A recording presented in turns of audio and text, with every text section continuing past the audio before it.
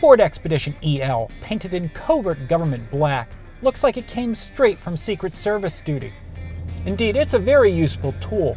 In fact, think of it as a previous generation Ford F-150, before they went all aluminum, just with an enclosed cargo bed and windows all the way around. While the Expedition can be spec'd to fit 9, most will fit 7 or 8. This one fits 7 with its dual second-row captain's chairs. The third-row seat is one of the best in the business, with room for 3 adults.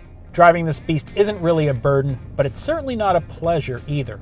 It's clumsy but capable enough as long as you're on a relaxed cruise. It's no surprise that with its cargo ship length and wide turning circle, docking this barge is pretty tough. The ride is civilized enough, but it's not a standout.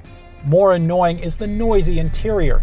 Road noise is evident and wind noise is disruptive, even at sub-highway speeds. At $63,080 for this Expedition EL Limited, you'd hope for a more luxurious experience. For more on SUVs, check out consumerreports.org.